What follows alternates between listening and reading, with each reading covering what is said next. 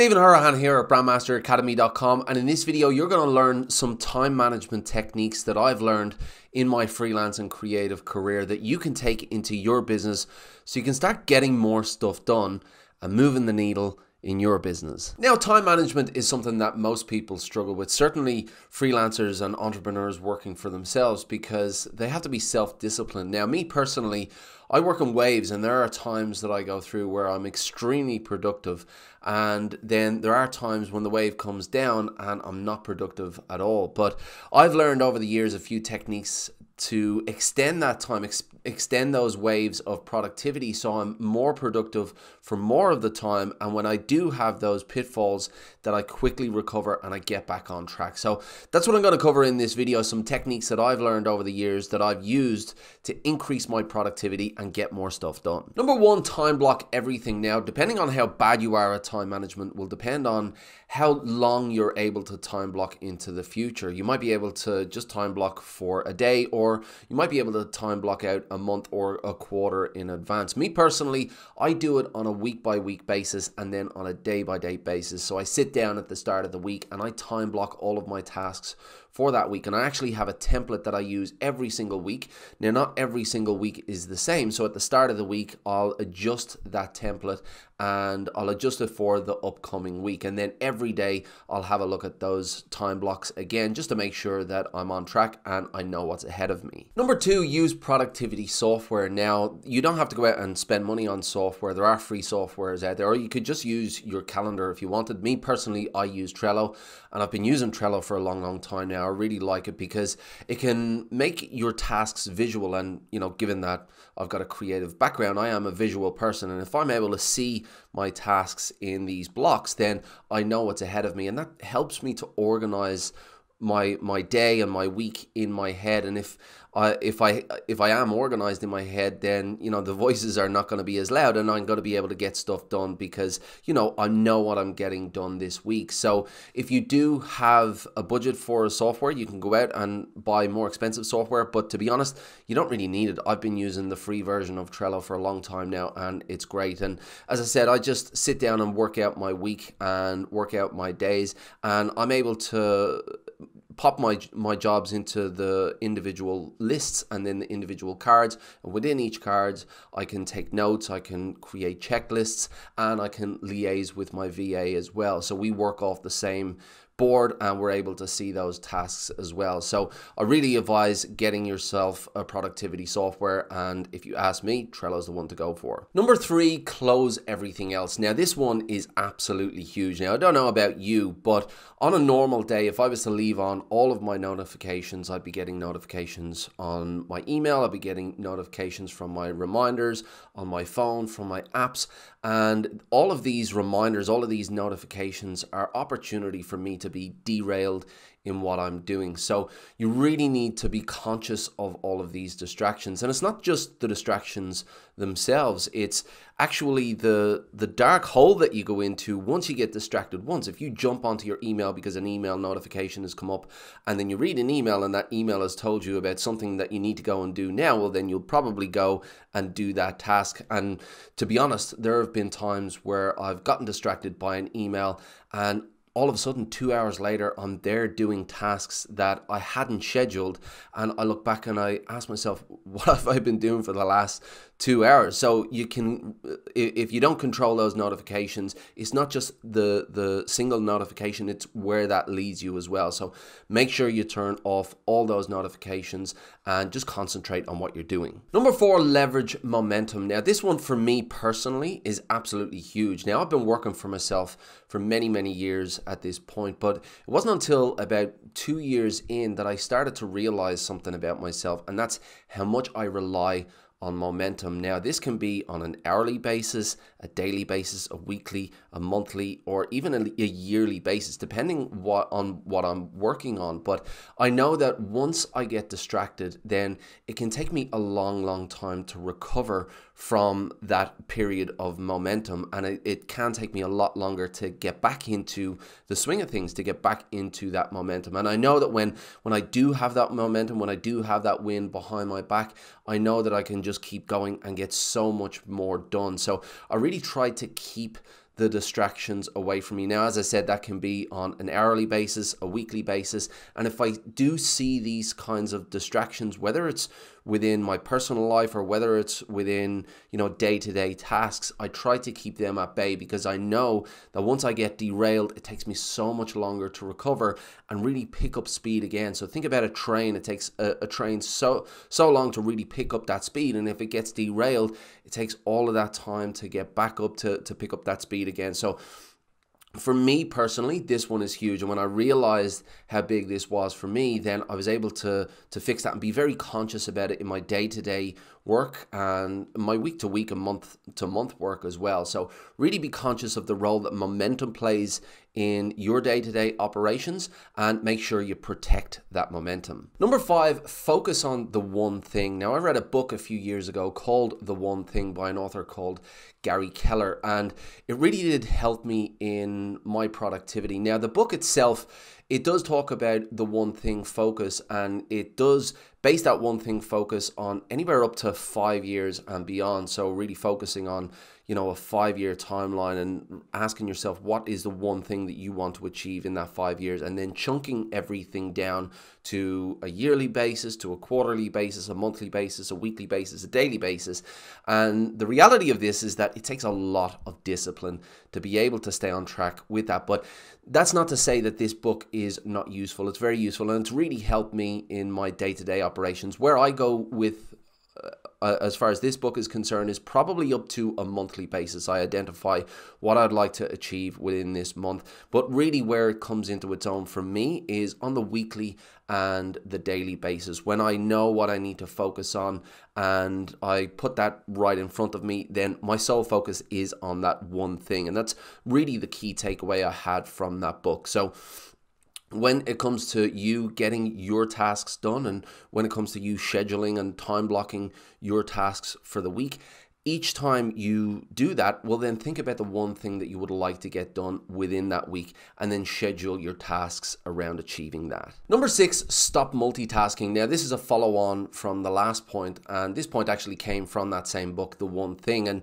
within that book, they identified that multitasking is not something that goes hand in hand with productivity, because when you multitask, you actually turn your focus and split your focus between both tasks. So you don't have the same brain power on both tasks. In fact, what you're doing is you're splitting your brain power between the two. So essentially what you're doing when you're multitasking is that you're doing multiple things half-arsed. So if you do want to multitask, then understand that you're not going to have your total brain power on that task at hand, on those multiple tasks. So it's best to just time block, just focus on that one thing and stop multitasking. Number 7, prioritize difficult tasks first. Now, I've noticed that when I do go through these periods where I don't have my momentum and I am stuck in a bit of a rut, when I sit down in the morning, I'll tend to do my easier tasks first.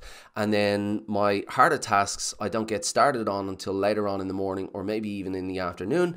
And then by the time the end of the day comes, I haven't finished those, and they'll spill on into the next day. So the next day comes, I sit down, and the first thing that I have to do is to finish off that hard task from yesterday. And what happens, you have a snowball effect there that, these harder tasks just get pushed out and out and out. But I've realized and I've learned from my mistakes that, when I am in that phase, I need to quickly acknowledge it and start getting back on track. And the best way to do that is to start doing your harder tasks first. And then it makes the afternoon easier. Once you've done those hard tasks in the morning, you can feel better about yourself and give yourself a pat on the back, and then you can work on those easier tasks. So prioritize those harder tasks first, get them done, and then do the easier tasks in the afternoon. Number 8, put a timer on your email. Now, for me, without a doubt, one of my biggest productivity killers is my email. And I've mentioned this already. When I get into my email, there could be any kind of task or request that could send me in any different direction. And that can end up with this pinball effect where you just jump from one task to the next. So if I don't keep an eye on that clock, and I know this about myself, if I don't keep an eye on that clock, then, my whole morning will disappear. So what I do now is I break my email up into 3 chunks of 15 minutes. So I'll do 15 minutes in the morning, I'll do 15 minutes at lunchtime, and I'll do 15 minutes at the end of the day. And if I can actually avoid that morning 15 minutes, I will. If I can jump straight into my tasks and get them done, then I'll do that, because I know that even though I'm keeping an eye on this clock, there are some things that I will just have to do because of that email, and I won't be able to work as productively because I've seen that email. So if you can avoid that morning block and jump straight into your tasks, then I advise you to do that. But certainly keep an eye on that clock when it comes to your email, and look at your email as a productivity killer. If you have it open and you're in there looking at emails, well, then you're not doing tasks that are going to move the needle in your business. So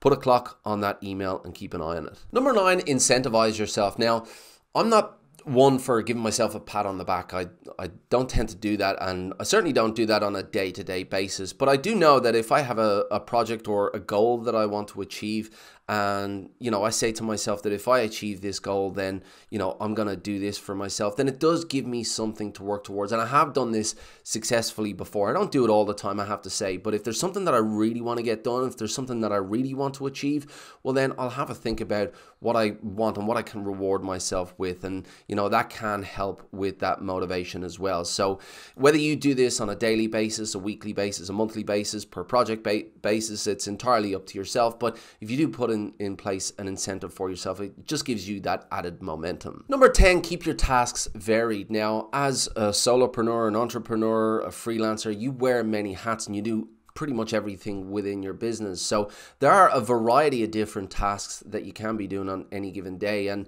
if you back yourself up with tasks that are taxing on the brain, then those days can be very unproductive. You can get tired by the end of the day, and the task that you set for the end of the day doesn't get done. It spills over onto the next day. So really keep in mind the variation of tasks that you can be doing on a given day. So you might want to do some design in the afternoon and do some of that more administrative or writing work that will tax your brain a bit more. So just keep that in mind, the variation of tasks, and don't back yourself up with too many tasks that are going to be too taxing on your brain. Number 11, take breaks and rest. Now, I used to really buy into this whole hustle culture that, if you're not working every waking hour of the day, well then, you're not going to be moving the needle in your business, and you don't want it that bad. And what I learned about that is it had a big impact on my life. It had a big impact on, how productive I was, how tired I was, the time that I got to spend with my wife, with my kids. And,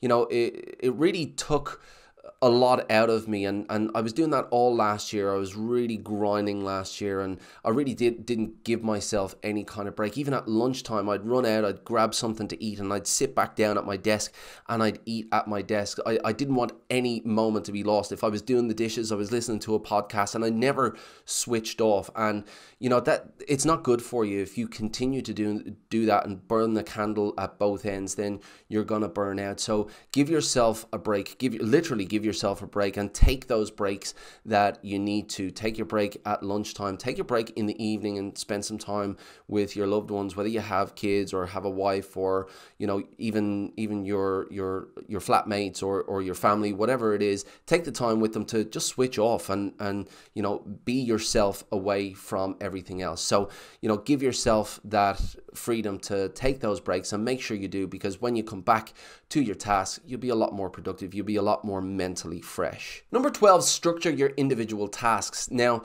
when you're working on individual tasks, whether it's your designing, your writing, your wireframing, whatever it is, there's different levels to that, and you want to make sure that you're focusing on the right level at the right time. So for example, if you're writing, well then don't be trying to edit at the same time. Really give yourself the freedom just to get that writing out there, and you can edit later on. Same with designing. When you're thumbnailing, don't try to polish everything. Don't take that thumbnail and bring it onto Illustrator straight away and try and polish that up. If you're thumbnailing, just give yourself the time to thumbnail so you get all your ideas out. So make sure you structure your individual tasks so that you're focusing on the right level at the right time. Number 13, create standard operating procedures. Now, when I first started out freelancing, my tasks, my productivity, my scheduling was all over the place. I was winging it every single day. And when I did get a project to work on for a client, I could jump onto thumbnailing. I'd be on thumbnailing for 3 to 4 hours. I wouldn't be looking at the time. I'd do the same with finding inspiration for my designs, and then all of a sudden I'd be 8 hours in and the budget didn't allow for it. So make sure that you document your standard operating procedures and allocate a certain amount of time for each of them, and adjust that based on the budget of the project that you're working on. So when you do sit down to work on those projects, then you know what you're doing. And this goes across the board of your whole business, whether it's your design, whether it's your writing or your administration. If you know the task at hand, and if you know all of the steps within those tasks, well, then you can keep an eye on the time, and you don't get sidetracked with individual tasks. You're not spending longer on them than you need to. So make sure you document your tasks in an SOP. Number 14, use time management software. Now, I use Toggl for all of my tasks, and basically I create all of my projects within the dashboard in Toggl, and I have the little app sitting on my dashboard there, and I just hit play when I'm working on a given task. Now, the software itself records all of my tasks, and I do have the added advantage of being able to report on that. But personally, I don't actually use that. What I use the software for more is really from a psychological point of view. If I know that I'm recording my tasks every day, then I can look at that piece of software at the end of the day, and I can see that I worked 8 or 9 hours today. I can see what tasks I accomplished during that day, and it's really just peace of mind for me that it kind of keeps me on track. If I'm not documenting, if I haven't pressed play on that software, well, then I'm not doing something productive. So for me, it's less about the reporting side of things, although if you do want that, you can have that. But Toggl for me is the software that I use, and just having that little widget on my dashboard is just a little reminder that if it's not playing, then I'm not doing something productive. So that's my recommendation for software that can help you to manage that time. And number 15, acknowledge procrastination. Now, one of the things that I realized about myself when I realized this thing about momentum was that when I did fall into a rut, then I could be in there for days or even weeks without realizing that that's what I was doing. So what I learned to do is to acknowledge procrastination and to say to myself, listen, you're not in the right frame of mind, you're not in the right place at the moment. Take some time. So, if you can, get out for a walk into the national park, or, just go and do something, go and exert energy, go to the gym, go for a walk, go for a swim, just do something, and just acknowledge the fact that at this point in time, you're not at your best, and you need to just switch your mindset. And the next day you come to work, you sit down and you keep that top of mind that you've been in this rut and you need to get out of it. So acknowledging that procrastination and realizing that you're in a rut is a great way to get out of it. Now, look, we're all different. We all work in our own individual way, and some of these techniques that I've listed here will work perfectly for you. Some of them might be the exact technique that you've been looking for, but some probably won't, because as I said, we're all individuals and we all work in different ways. But the important thing to remember when it comes to productivity is that it's all about managing obstacles. There are obstacles that are thrown in your way every single day that are keeping you from your tasks and keeping you from getting the needle moving in your business. And the better you can identify what those obstacles are, the better you can become at removing those obstacles. And that's what productivity management is all about at the end of the day. But I'd love to hear from you. What is the #1 killer of productivity within your business? I guarantee you that if you put it in the comment box below, then other people will have the same one. Or what is your biggest challenge? What would you like to overcome when it comes to your productivity? If you've got any questions or challenges at all in relation to productivity or time management, let me know in the comments below. If you like this video, please give it a thumbs up and hit that notification bell. If you like tips like this and techniques like this, well, then head on over to BrandBuildr.ai and sign up for the newsletter. It is free, and I keep some exclusive tips for my list, so get yourself signed up. But let me know, as I said, in the comments below, your experience on time management and productivity. And as I said, if you like this video, give it a thumbs up, hit that subscribe button. Until the next time, brand like a master, and I will see you in the next video.